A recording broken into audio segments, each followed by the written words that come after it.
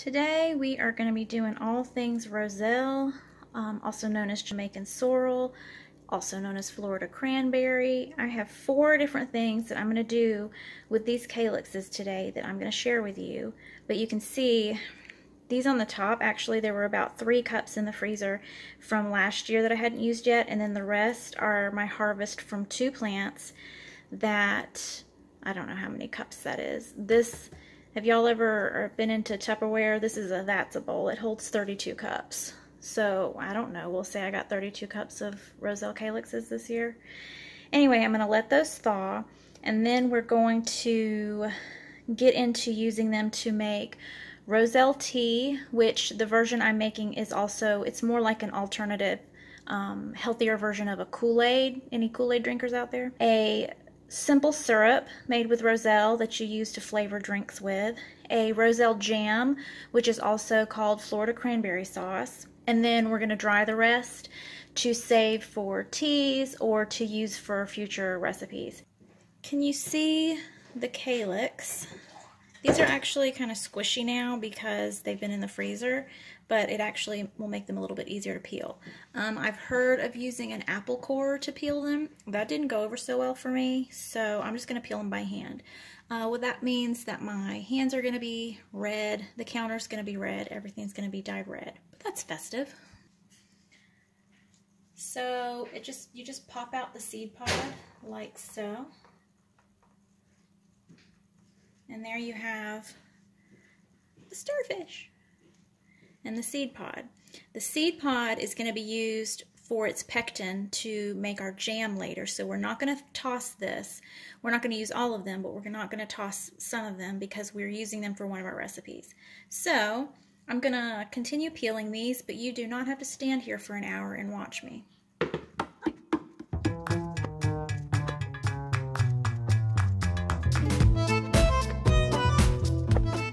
Where we've got so far. I've barely made a dent in this bowl, and there is red juice everywhere. My hands are stained red and wrinkly. I have this massive bowl of calyxes, and I have 500 grams, which is what the recipe calls for, of the fruit, or it's not a fruit, it's a calyx. Anyway, 500 grams of whatever this is. So first what I have to do is put some of these, I'm not going to use all of them, I don't think I need that many. So you put the pods in a couple cups of water, you just want to cover it, and then you want to boil it gently for 5 to 10 minutes till it's soft and the water gets sticky, whatever that means. Then you strain the liquid, then you pour the liquid over the calyx, and you simmer that for 5 or 10 minutes till they get soft. Then you add your sugar and you simmer it for another 10 to 15 minutes till it becomes more jam-like. Then you cool it and you can put it in the fridge. So it calls for, this particular recipe calls for 2 cups of sugar. I'm going to try it with just 1 cup because I want it to be less unhealthy, if I can stand it.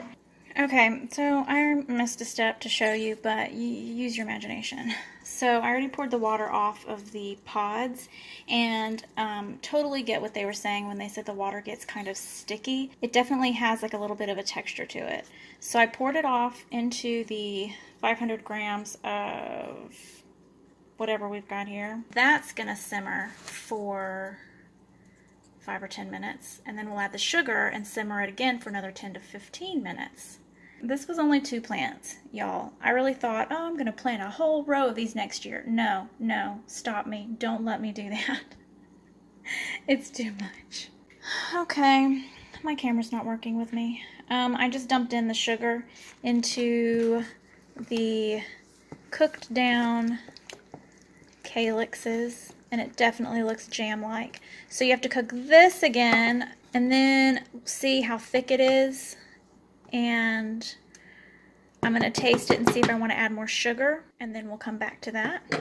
So I only have a few small ones left in the bowl, and this is how many I have in this. Okay, I realize I am doing this while my dishwasher's running, but you know what? I'm going to make this video while I have time. It's been a couple days, and I had to take a break, had to just get some rest, and not keep on trying to make all of these Roselle recipes at one time. You can also see I was working on herbs from my garden that are drying very nicely. I'm excited about that. So here is what the recipe made for the Roselle Jam, aka Florida Cranberry Sauce. You can see it has the exact consistency of normal cranberry sauce. And let me taste it again. Oh, that's good. I'm glad I only put 1 cup of sugar because that worked out really well. It's nice and tart. You would never know that's not a cranberry. Absolutely identical. For tartness and flavor, it's remarkable. So anyway, there's that. And this, we'll go through this pretty quickly this week. This is what I have left of the Roselles that I finished peeling, taking the seed pods out, and I saved some seed pods and more of the calyx in the freezer to use in the future to make more jam. And so now what I'm going to make 1 batch of the Roselle tea, which calls for 25 calyx, 8 cups of water, and then honey or sugar to taste. I'm also going to try the simple syrup. So the recipe calls for 5 pounds of calyx, 8 cups of sugar, and 8 cups of water. I am going to cut this recipe way down. I'm just going to do 1 cup of water and 1 cup of sugar, and I don't even know, like half a pound, a little more than half a pound of the calyx, because I just want to try the recipe out before I make any major decisions about making more of it. And then depending on what I have left over, I'm also going to go ahead and put these in the oven on the lowest setting. I don't have a dehydrator. If I did, that's what I would use, but I'm going to dry as many of these as I can to save for teas and for gifts and for other uses in the future. I just want to see how that turns out as well. So let's get started. So for the recipe for the tea, I think I've mentioned, I'm not sure if I mentioned this, let me go ahead and say, there's also another version that is, you can drink hot or cold, where you add spices that are more festive. So you could add cinnamon and cloves and orange and all of the things that would make it festive that you could drink it hot or cold. But we're just going to go with a basic Kool-Aid. I like my talking hand. A basic Kool-Aid type drink, and it's going to be very simple. That's why I like it. So let's get started. So I've gone ahead and added 8 cups of water to this pot. It fit in this size, so I'm just going to go ahead and do the whole thing. And then I'm going to count out 25 of the calyxes to go in. Okay, I can't make up my mind what I want to do, but I want to show you. So this hasn't come to a boil yet. That's going, it's good. This, I just wanted to go ahead and lay out some on this cookie sheet with some parchment paper. My oven is preheating to oh, it's already on 170. Let's get going. And to go ahead and just dry some of these and get them started, see how long this is going to take. I want somebody to remind me next year to, when I'm harvesting calyx, to go ahead and separate them without freezing them, because freezing them seemed to make them tear more when I was trying to separate them from the seed pod. That or my impatience. Let me show you. Do you see that guy there that is perfect? I think it would be so neat to give as gifts like a little container full of just those perfect little stars all stacked up, and then you just like throw one in your teacup or something like that. Doesn't that sound fun? Let's do that next year, guys. Remind me. So here is how much I have left. So okay, so here's what I'm going to do. So instead of making just a fraction of the syrup recipe, I'm going to go ahead and just cut it in half. So I'm going to use 2.5 pounds of this, 4 cups of sugar, 4 cups of water. Our simple syrup is a 1-to-1 ratio. And keep in mind, this is something you use just a little bit to like flavor your teas and things like that. So I can't start that right now because the pot I need is in the dishwasher. The tea steep and cool in the pot. And now I'm going to make a mess pouring it in this jar.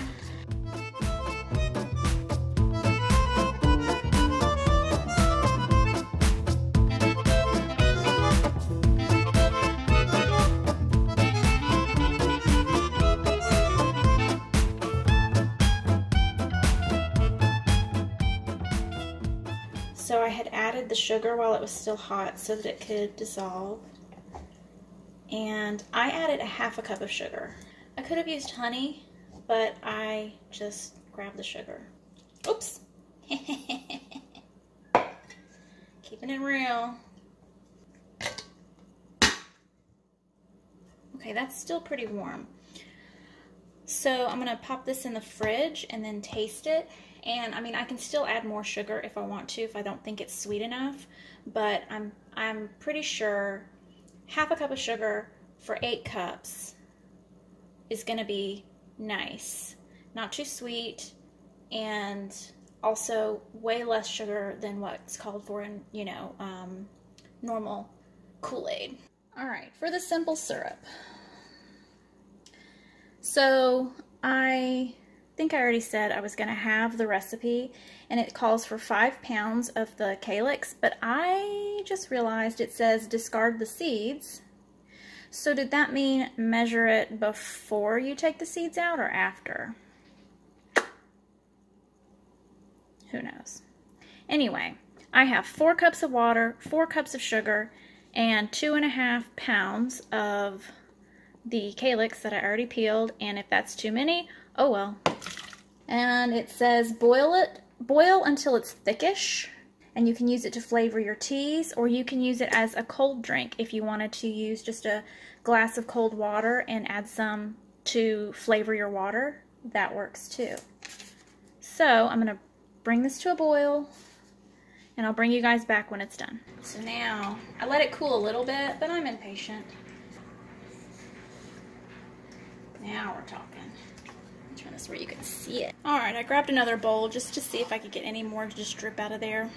Now we're gonna pour this into these bowls. Now we're gonna pour this into these jars.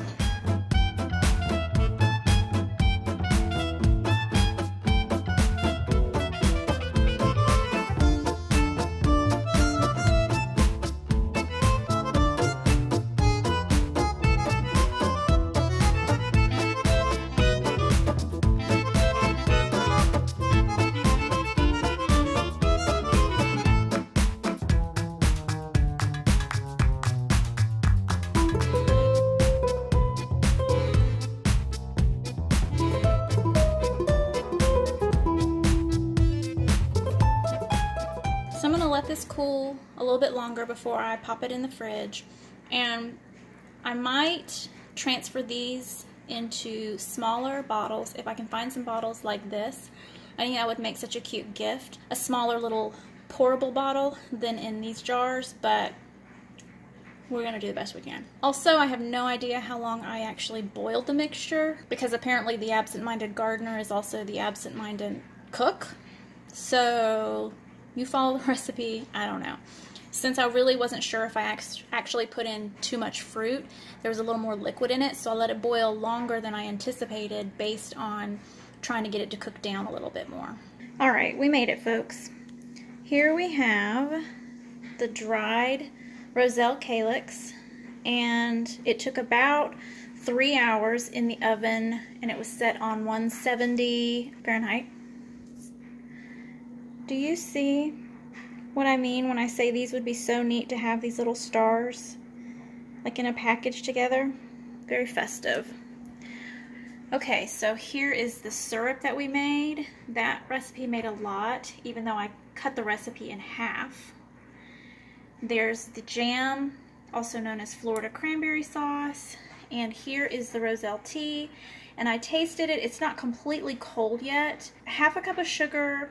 It's got almost, I don't know, it's just not quite sweet enough. So I think I'm gonna add another 1/4 cup of sugar and see how much that helps. But I just wanna say, what have we learned here today? We have learned that you subscribe to my channel for entertainment, for encouragement, for ideas, but not for how-to, very specific, easy to follow recipes. Am I right?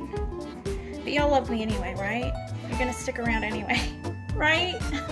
Okay, this concludes my playing around with Roselle, and I encourage you to try to plant it yourself so you can make all kinds of really cool things out of it.